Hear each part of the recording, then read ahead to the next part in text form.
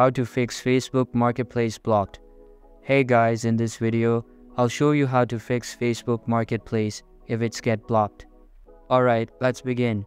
In today's tutorial, I'll guide you through the process of fixing a blocked Facebook app marketplace.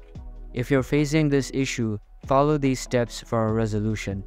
Firstly, open your Play Store and ensure that your Facebook application is updated. If there's an update available, click on the update sign to proceed with the update. Now, navigate to your device's Settings app.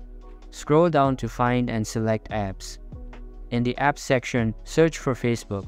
Once located, tap on Storage.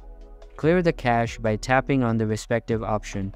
Additionally, be aware that clearing data will remove all files, settings, and account databases. If you're comfortable proceeding, tap on Delete. After completing these steps, go back and tap on Force Stop. This action may cause errors, but it's a necessary step. Consider it as step 1 in resolving the issue. Following this, restart your device. Once your device restarts, the fix should be effective, and you should no longer encounter issues with the Facebook app marketplace. Thank you for watching the video until the very end. If you have any questions or concerns regarding the steps outlined in the video, please feel free to comment below.